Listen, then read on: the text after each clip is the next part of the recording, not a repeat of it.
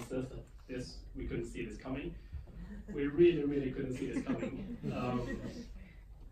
We are a small but passionate team, and especially in making this game, it's less than half of our team who put their hearts and soul into The Curious Tale.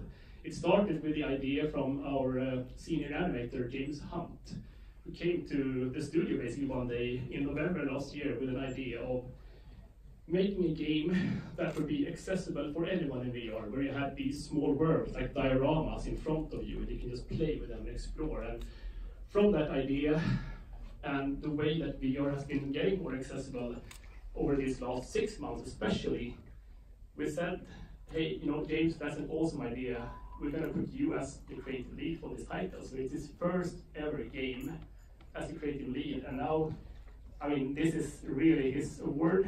It's for all of us back in Sweden, of course, but James has been so passionate about this game. We all are, so I couldn't be more proud on behalf of all the team at Fast Travel Games in Sweden. Thanks to Italic Pig, of course, Hello Games and Maze Theory, you are all awesome. And I really look forward to trying your games when they come out in the market. But this makes my heart beat, and I can make sure, I promise you that once I call James up afterwards, he will cry.